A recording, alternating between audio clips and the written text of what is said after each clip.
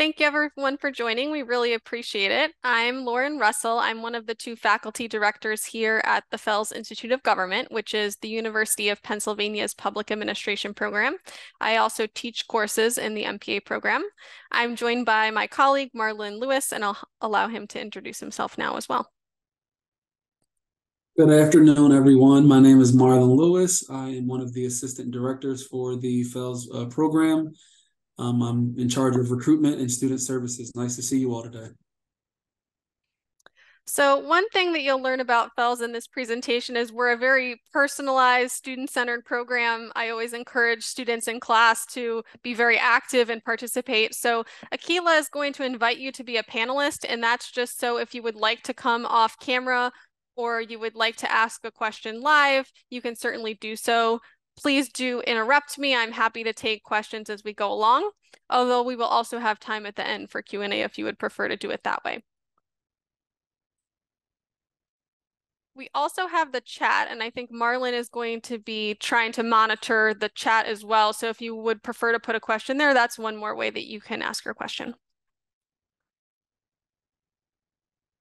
So our agenda for today is I'll give you a little bit of an introduction to the program.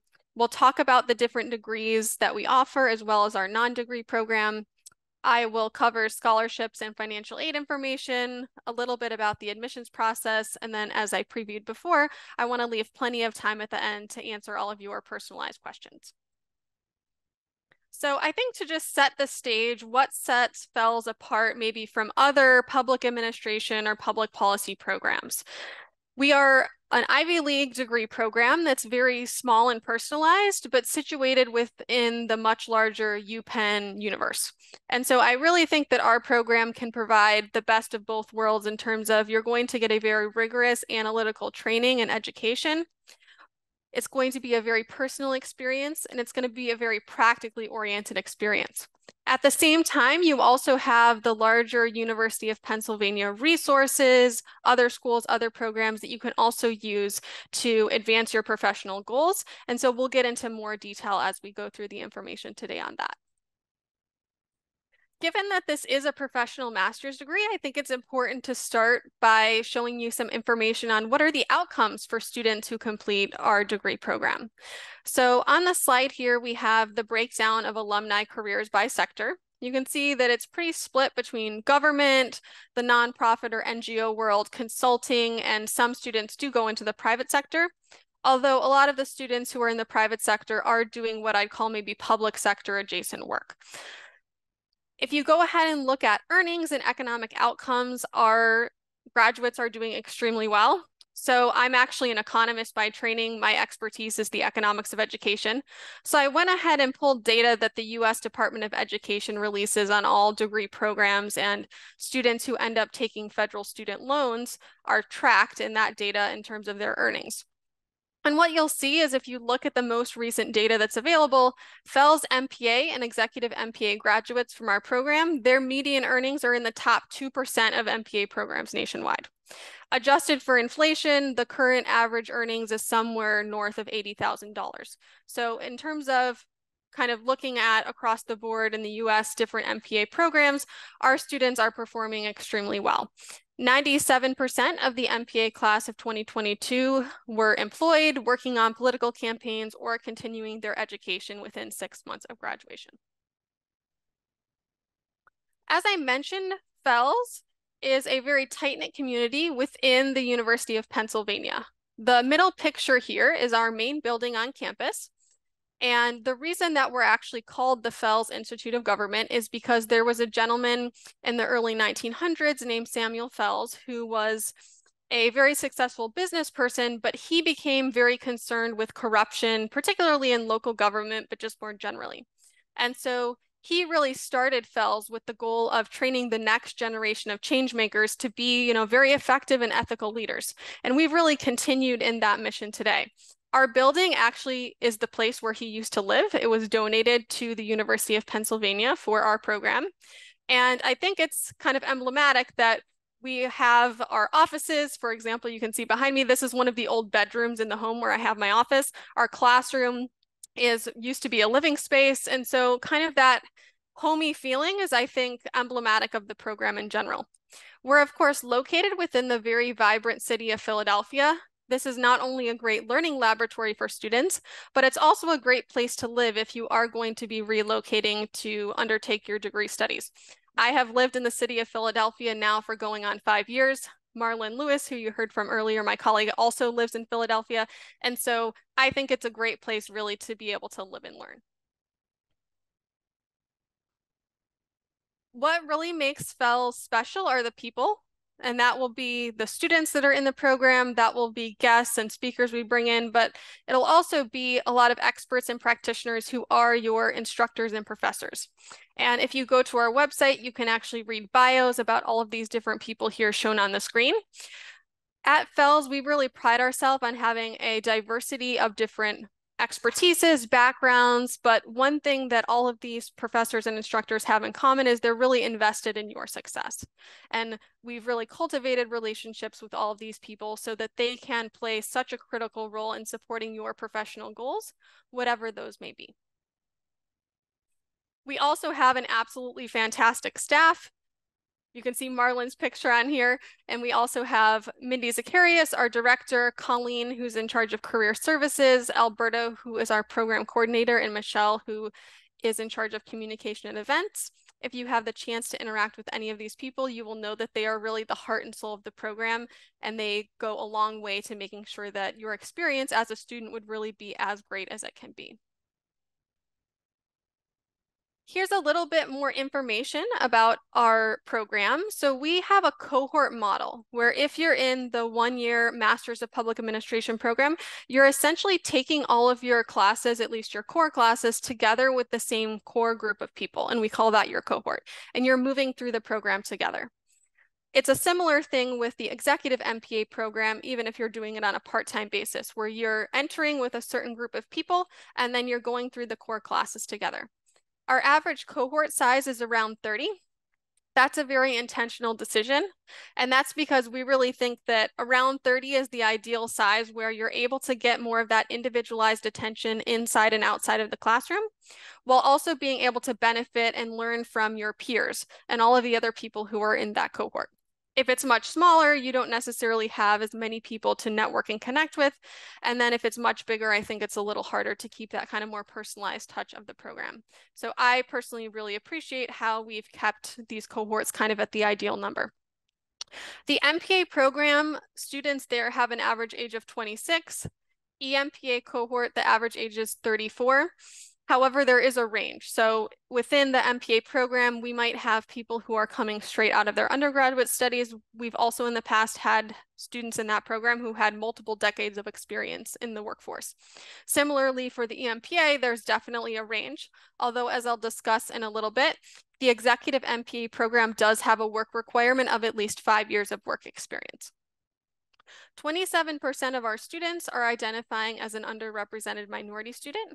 26% are identifying as first-generation college students. 8% are identifying as coming from a low-income background, and 14% of our students are international students. Next, I'll get into some details about the program. So we are an exclusively graduate level program. We offer a 1-year Master of Public Administration degree, and then a 2-year part-time Executive Master of Public Administration degree. We also have a non-degree program option for any students who would like to enroll in a class or two, and either because that's going to meet their needs or because they want to see how that goes before maybe committing to one of these full master's programs. So let me just compare the Masters of Public Administration with the Executive Masters of Public Administration. So the Master of Public Administration is a fully on-campus degree, and it's designed to deliver the analytical tools, real-world experience, and valuable connections that you will need to either begin or advance a career in the public sector. It's really designed for students who want to build those skills to make a bigger impact in government or the nonprofit world. The core classes are all in person. They're held on campus during the day. You may have the option of taking some electives in a hybrid format. The curriculum is 9 classes, including a capstone project class and then 2 electives. And those 2 electives could be classes you take here at Fels or they could be at another Penn school or program as long as it's at the graduate level. Our students are also completing an internship as part of that, and we actually guarantee $5,000 of funding to every single student who is admitted to the MPA program, so that if they find an unpaid internship that's going to suit their professional goals, and the fact that it's unpaid would be a barrier, that you can then get that $5,000 of funding so that it essentially is turned into a paid internship for you. If you commit to this program on a full-time basis, you will complete it in 1 year. And we've done that fairly intentionally. So we know that undertaking a master's degree can be an expensive proposition. And so if the degree is going to take 2 or 3 years, it's basically probably going to be 2 or 3 times the cost. So we've worked really hard to make sure that each class is really packed with the most important skills, concepts, and information you need to be successful. And we've thought very intentionally about how students really can maximize what they're getting out of the program in that 1-year format. If you're a student who is thinking about maybe doing the degree part-time, that is an option. And typically students are taking 2 years if they're doing it part-time, which would be taking 2 classes a semester rather than 4. The Executive Master of Public Administration program, by contrast, is a low residency program where you're not having to be on campus for every class, but instead it's kind of a blended format where some weeks you're meeting on Zoom, and then that's combined with what we call our executive weekends, where you're coming to campus and you're having in-person classes on Friday and Saturday of that week. And this is a nice blend where you're getting that in-person interaction elements, but you don't necessarily have to be living in Philadelphia to make this work. It's designed for experienced working professionals with at least 5 years of experience. And this is really for people who want to take their careers to the next level. That could be maybe you're already working in some type of public sector occupation and you want to advance, you want to get promoted. This program is designed for that. Or maybe you're working in the private sector and you want to pivot to something new. This program can also help you do that. As I mentioned, the core classes are held online on Monday evenings, and then we have our monthly intensive weekends, also known as our executive weekends, where you're in class from 9:30 a.m. to 5:30 p.m. on Friday and Saturday. This program requires 10 courses, including a capstone project course and 3 electives. Just like with our regular MPA program, those electives can be at Fels or those can be from another Penn school or department. And this program takes 2 years to complete on a part-time basis. And as I'll discuss when we lay out the curriculum, for this one, you take 2 classes each semester. So just to summarize, we'll get into a little more depth on the MPA program. The MPA is 12-month on-campus, 9 courses plus an internship. It has a required capstone project, just like the EMPA program. Typically, students in this program have 2 to 5 years of work experience, although if you have more, this is still a great program for you. So the way we've structured the curriculum is there are really 3 core theme areas where you're taking classes in the fall and spring that are aligned in building your skills in those areas. So one of the key areas is statistics and data science. We know that evidence-based policymaking is incredibly important, and so we want to make sure that you leave the program with skills to be able to assess evidence on various policies and programs, and even create that evidence yourself, whether that's through data collection or program evaluations. Economics and finance is the next area, so it's very important that you can work with budgets, you can understand kind of the larger economic picture and what trade-offs there might be. And then finally, leadership and policy. So it's certainly great if you have all of the skills and knowledge to generate great solutions to society's most pressing problems. But if you can't mobilize people to get those solutions implemented, you're probably not going to be a very effective public sector leader. And so this sequence of courses is designed to give you the context and the skills to really make sure that you can amplify that impact. So how it's laid out is in the fall, you would take statistics, economics, and then public law and public process. Your 4th class would be an elective of your choice. And then you would start to think about your capstone. You would do a little bit of exploration, and towards the end of the fall semester, you would be matched up with your client organization for that project. In the spring, you take classes that will build on each of those classes from the fall. So program evaluation and data analysis builds on what you learned in statistics. Public finance and public policy is going to build on some of the concepts you saw in economics, and then public management and leadership is going to build on what you learned about public law and public process. You would then take a second elective class of your choice, and you would enroll in the first semester of your capstone experience. And that first semester is really focused on planning your project, conducting any necessary research, and designing how you're going to approach that project. This semester of the capstone class doesn't entail any course credit. And the reason we did that is we didn't want you to have to pay for another class. So it's essentially like you are getting a class for free with this semester of the capstone course. In the summer, most students will undertake an internship, and they will enroll in the second semester of their capstone course so that they can finish up their project. And that's really focused on analysis and writing. And this semester does entail course credit. And let me reiterate, please do interrupt me as we're going through here with any questions. Diving a little bit more deeply into our executive MPA program. This is a 21-month program, so it's basically 5 semesters, fall, spring, summer, fall, and then you graduate that next spring.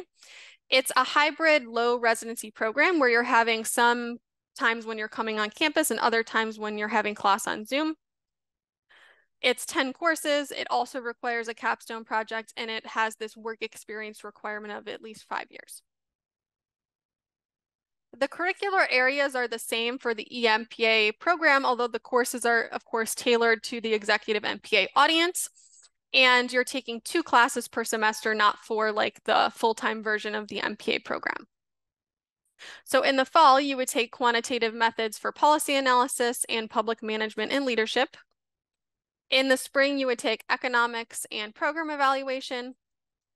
In the summer, you would take financial management of government and nonprofit organizations and public law and public process.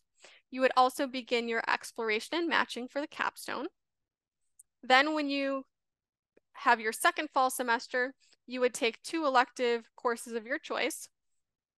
You would begin your capstone phases 1 and 2, where you're planning, you're researching, designing. Just as I mentioned with the other MPA program, this one doesn't entail any course credit, so there's no tuition charged for it. And then your final semester would be your second spring, where you take a 3rd elective class and you're enrolled in the final semester of your capstone course. Experiential learning is something that is very important to us at Fels. And how we think about that is we can't just keep the concepts and knowledge kind of in a vacuum in the classroom. We need to make sure that our students have the opportunity to apply all of these tools to the real world. And that's not only something that you do when you graduate, it's something you're doing throughout the program in a variety of ways. So for instance, our classes are very heavy on course projects. I'll give just one example. So I teach the program evaluation and data analysis class in the spring. And every year, the last 6 weeks of the class is we will take on real world clients, and you will work in groups to produce deliverables for those clients based on what you have learned in the course to date. So last year we had, as our clients, there was one nonprofit organization where they wanted students to analyze some data related to campus crime rates and kind of look through the trends and, where should policy really be tailored to solve the crime areas that are kind of becoming more prevalent. We had several other students who were doing work related more to international development, where they were analyzing household survey data from various countries. We had another group that was analyzing a result from this innovative experiment in Colombia. And so those projects gave students a chance to see how you really put all of those tools and knowledge into practice in a way where you can see immediate impact. So one of the cool things that happened last year was one of those groups was working on some data analysis for an intervention in Zambia. And just as they were finishing up the draft of their results, actually the client was flying to that country in order to present that to the stakeholders. So this is one great thing about the projects is you're really able to see the impact that the work you're doing can have. I mentioned the internships before, so we offer that $5,000 of funding and guarantee that for every MPA student. And that's so that you can gain that experiential learning that you need. Finally, across both programs, we require a capstone project, and this is an individual project you're doing for a client. There are multiple ways you can identify your capstone, so you can propose your own capstone project, or you can select from our Fels Lab projects. What Fels Lab is our effort to do outreach to nonprofit organizations, government offices, and elected officials around the world. They will submit project proposals to us, and then we share those out with the students, and the students can select one of those to complete as their capstone project. This is great if you're not necessarily quite sure what you want to do after Fels. You could maybe select a Fels Lab project and then gain some experience in a particular area. Let me just give a few examples of some of our elective courses. So the courses that are listed on the left there are courses that we very regularly offer at the Fels Institute of Government. Things like negotiations, public communications, government relations, and so on. And then you're not limited to just classes within Fels, but you can take classes in the law school, the Graduate School of Education. Maybe you want to take a class from the political science department. Maybe you want to take a class from social policy and practice. So basically any graduate level class can count towards your elective requirement for the degree. We also offer concentrations as one additional way to customize your degree. Right now, our 5 different concentration areas are domestic policy, data analytics, nonprofit leadership, international affairs, and political advocacy. The concentration doesn't require you to take any additional classes. Instead, this is just based on the electives you take. So if you take 2 electives in the domestic policy area and then also complete your capstone related to domestic policy, you can earn that concentration. Now, we actually are launching a 6th concentration, which I think will probably be in effect next year, although it's not mentioned here in the slides because this is so new and recent. And that's going to be in international development. So that will bring our list of concentrations to 6.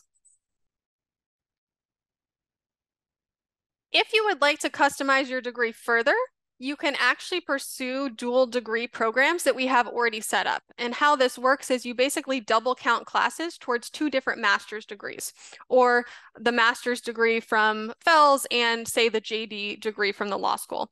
And so we have the dual degree programs here listed. These are also on our website if you want to take a look at those. If you are interested in pursuing a dual degree at Penn, I would encourage you to reach out to us and talk about that plan just so we can discuss, how the courses would be laid out, which courses would double count, and how you would complete that dual degree setup. Finally, we do offer a non-degree program option. So this would allow you to explore some Fels courses without committing to one of those master's degree programs. You can enroll in any course that Fels has to offer as long as there's space and you're approved to register. And then if you later decide that you would like to enter the MPA or executive MPA program, you can transfer up to 2 courses that you took during that non-degree status time. Here at Fels, we're very cognizant of the fact that most people are undertaking this degree because they want to achieve certain professional goals. And so we have a pretty extensive career support programming that is helping you achieve that. So we have a very formal mentorship program where you would be matched with a mentor. And then we have various events throughout the year where you're meeting with that mentor. And then even in addition to those events, you're probably meeting with that person, one-on-one outside. You can participate in one-on-one career advising with Colleen Bonner, our wonderful career advisor, who's the woman pictured here on this slide. And we have quite an extensive Fels alumni network. Because of our cohort model and the fact that we are such a kind of small personalized program, our alumni feel very connected to Fels, to their graduate school. And so they're always very willing to talk to Fels students, introduce them to other people in their sectors or their industries. They are great for giving advice. And so the alumni are, yet one more resource you have in helping advancing those professional career goals. We also have a variety of networking events and other programming that goes along with the master's programs. We have our public policy and practice speaker series where we will bring a big name speaker to say campus, and they will tell you a little bit about their professional journey and they will answer any questions you have. We have our racial equity and social justice conversation series. We have various policy and career talks oriented around different topics. We have executive leadership dialogues where there will be a lunch and we'll invite someone who's an executive leader. And it's a very, intimate atmosphere where you can get your questions answered, hear their stories, learn from their experiences. And then finally, for most of our executive weekends, we also have networking receptions that go along with it. So we do try to make sure that for those executive weekends when both the MPA and EMPA students are on campus, that you're kind of able to make the most of that time by having these opportunities to connect with those in your cohort, those in the other cohorts, and then other alumni and guests that we bring to campus. Obviously, undertaking a master's degree can be an expensive proposition, so I think it's important to talk about scholarships and financial aid that is available. So I mentioned the $5,000 of funding that's guaranteed for an internship during the summer for MPA students. That's what we call our Public Leadership and Service Fellowships. We also have a program where we will automatically guarantee $5,000 of scholarship if you have spent 5 years of service in the government. We call that our 15 for 5 scholarships. We have admissions partner scholarships, where if you've worked for someone on this list, we will guarantee you at least $10,000 of scholarship funding. And then if you don't fall into any of those two previous categories, you're eligible for our Fels Public Service Scholarship. And this is kind of general scholarship and financial aid funds that are available. The great thing about Fels is, unlike maybe when you were an undergraduate student, you don't have to fill out a separate financial aid application. So we automatically consider you for all of the scholarships that are available just based on the regular application that you're already submitting. This slide lists out all of our admissions partners. These are also listed on our website if you want to refer to this later.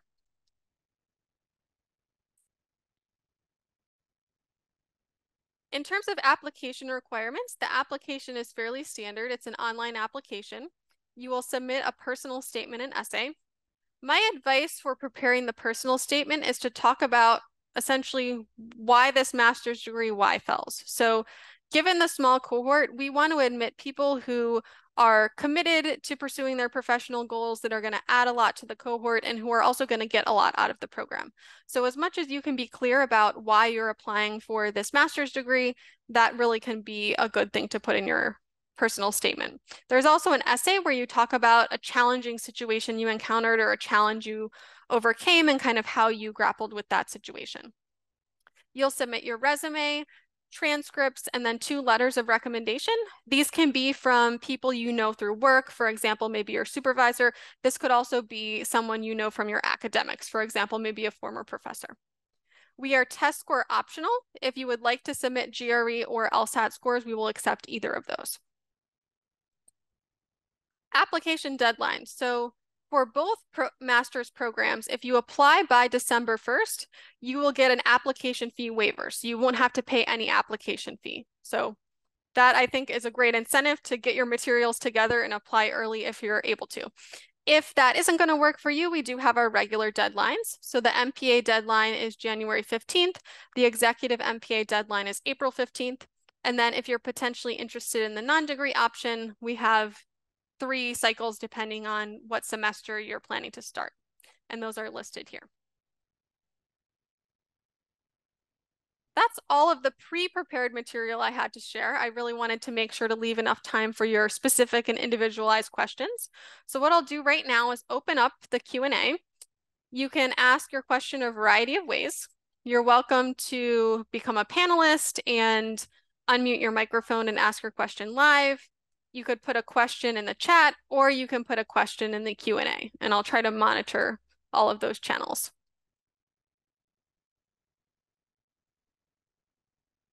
So I am seeing one question already in the Q&A part of Zoom here. So the question was, could you share more about the AmeriCorps or Citicorps partnerships? What are the current parameters? So basically, if you have a history with those organizations, so you've worked for them, we guarantee that you will get a scholarship of at least $10,000. Now, it could possibly be more if you have other aspects of your application that are really strong and reasons that you might warrant a bigger award, but that's kind of like the base amount that we guarantee because you've, done good service with those partner organizations. Maxwell? Hi, yeah, thank you for your presentation. Sorry. So I am a current undergraduate. I know you mentioned that usually people coming to Fels have a couple years work experience. So what are you looking for in those people that you do admit who are coming straight from their undergraduate degree? Yeah, so for people who are coming straight through, we like to see some evidence of commitment to public service. So that could be maybe internships you've done, could be volunteer work. Essentially, we want to make sure that you've given enough thought to your professional goals where this master's degree makes sense. We're also looking for someone who, academically can succeed in the program and has the maturity where, they're still going to add a lot to the cohort, even though they may not have that kind of formal full-time work experience yet. I can take the next one, Lauren. If I choose the non-degree option to get in during the spring semester, can I use those credits to pivot to the MPA or EMPA? Correct. So any non-degree courses that you take fully transfer into a degree option if you choose to continue forward after that. And in terms of the second part of this question, it seems like maybe you're also asking, does it make sense if I could start in the spring to kind of start right away, or should I just hold off until the fall? So I think that's going to kind of vary on a case-by-case basis, but given the cohort model, if it kind of makes sense for you to start kind of with the typical start date of the fall, I would say that's going to give you the most continuity in terms of moving through those classes together.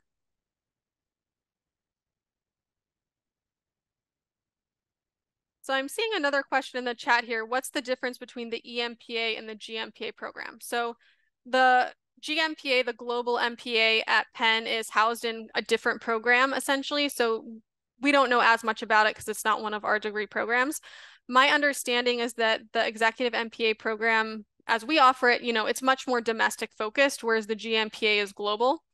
I could be mistaken about this, so please look into the GMPA on your own. I think the GMPA also is probably exclusively online, whereas the EMPA is hybrid, where you are coming to campus and having those in-person interactions some of the time, and then you're online for some of the weeks. Yeah, I'm almost correct to just piggyback on what Lauren said. The GMPA is for international students that would be essentially looking into this space, but the EMPA is for domestic students only.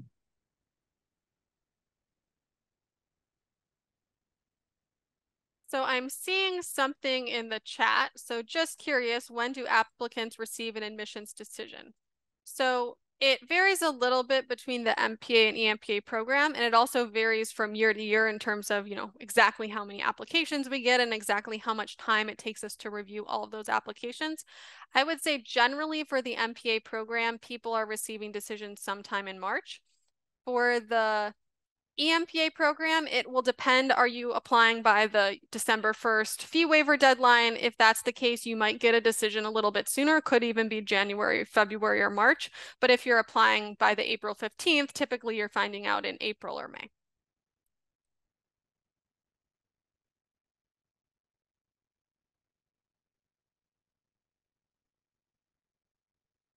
So I see a question here in the Q&A from Michael. And Marlon, if you have any thoughts based on conversations with current students, you can chime in here too. So the question is, what things help students be prepared for courses? If a student is admitted, how could they best, quote, study up for the program? So one of the great things about Fels is that there are no official prerequisites. So we're designing the classes so that even if you've never studied these subjects before, you can still be successful and get up to speed very quickly. So I think that's one nice thing to note. For the MPA students that are coming and doing the fully on-campus program, we also have some sessions that we do as part of orientation that are doing like a little bit of math review, teaching you a little bit about R, which is the statistical coding program you're going to be using. And so some of that preparation is built in. Now, if you have additional concerns, you're always welcome to reach out to the professors and see if they have any readings or any other materials that they would recommend. Yeah, so I guess to piggyback on that, we do have math boot camp, but it's not anything that's actually, to be scared of. Math boot camp is a 1 week session where you will get a little debrief of what each class will be teaching you so you can kind of be prepared. If you are really nervous about a course or if you see something on our website, you could reach out to me or you can reach out to the Fels team. We could get you the information of that professor so you can see what a previous syllabus looked like. But as Lauren mentioned, it's not something that we want you guys to worry yourselves about. We feel like the math bootcamp really puts everything in perspective and helps gear you guys up for success.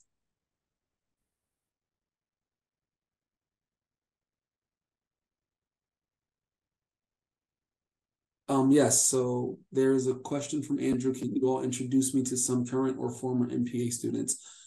Yeah, so you can email the Fels. I'm going to send a link here soon, but you can email us. I can connect you with some alum. I can connect you with a few of our current students. If you are near the Philadelphia area, you can set up a tour. You can come into the campus. I'll have students around the building who would be willing to talk to you about their experience as well. But I am going to send you the information so you can email me directly.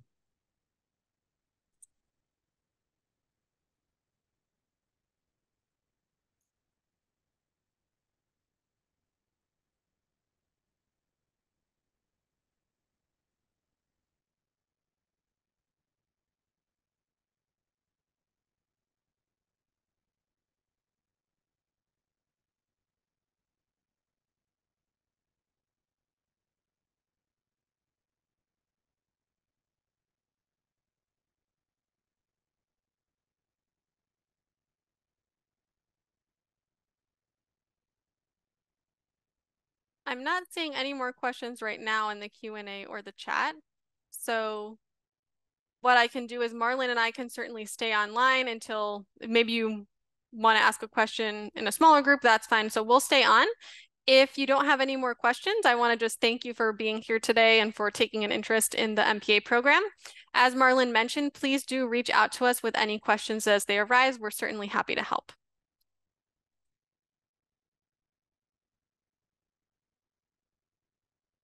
So I am seeing a few more questions now. Marlon, you want to take the first one? You're muted, Marlon. My apologies. What's your favorite non-academic thing about Fels? I would say the small cohorts. I think it really does allow for an interpersonal relationship, not only with the staff, but as Lauren mentioned, our networking nights are when we bring alumni back, we bring all of the cohorts together. So you do really build with the individuals that you're going to school with. Um, I would say that's probably my favorite thing, but that is a loaded question. Lauren might have a different answer for what is favorite non-academic thing. Yeah, I mean, I would say I also just like being in Philadelphia. I know that's not really UPenn or Fells, but I think it's just, you know, a fun city, great food, entertainment, free activities around the city. So I just think it's a great place to live too, even in addition to maybe what you're doing at Penn. How many students are usually accepted? How many applications are received? So this varies year to year, but typically we are looking for about 30 students in each of our cohorts. So sometimes we fall short. We might only have 27. Sometimes we have 33, 34, but really we're looking at a target audience of a cohort of about 30 students. Application volume does vary, but I don't know, Lauren might have a little bit more data on that. I know that's with our partners in admissions who deal with that portion of it. Yeah, so I'm not sure if this is proprietary information or not, so hopefully I'm not going to get in trouble. I'll keep this very general. So I would say we're receiving somewhere around 400 applications a year.